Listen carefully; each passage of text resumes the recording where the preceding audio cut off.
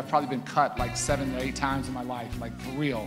Right. And handling those disappointments and trying to work through them, all those things are what shaped me and continue to shape me. And I always think, outside of maybe the military, the sports is the best leadership training program our country has. And whatever we can do to get more positive coaches, to get more young people participating. It's not about going pro, it's not even about playing in college, it's just about being part of that environment and learning those lessons.